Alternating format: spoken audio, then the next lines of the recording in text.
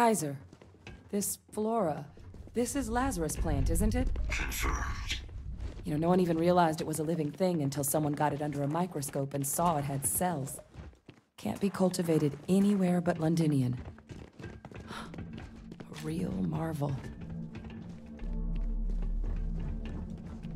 All these leeches. What's keeping you things warm?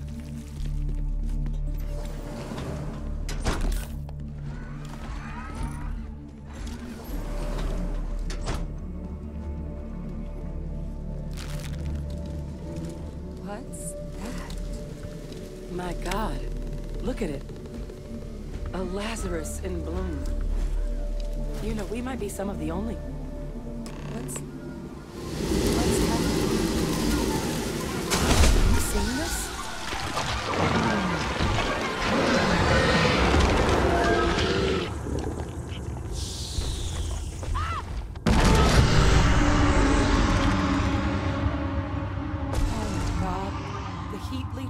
Are Terrormorphs.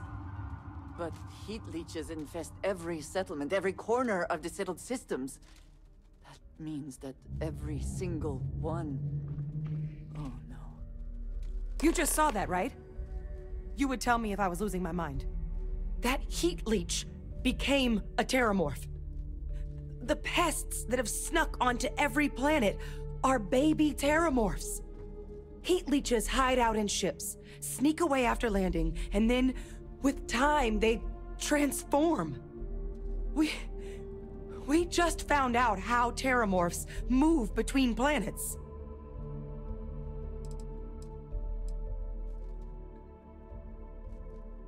That I don't have an answer for right now.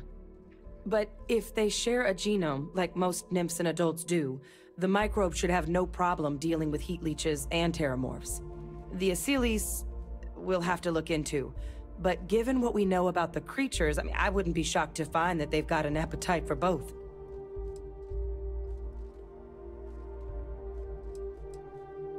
Pretty major is right. But if what we just saw, if that's possible... The Lazarus plant. It's clearly an accelerant for the Terrormorph, a heat leech transformation process.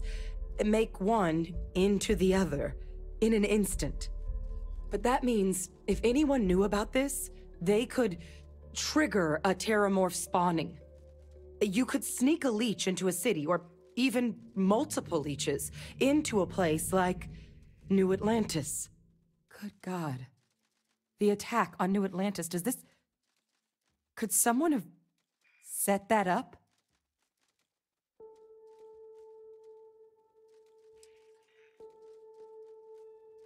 Me neither.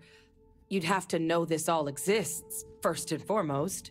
Well, we're never gonna know if you don't catch that thing. Get after it! We may proceed.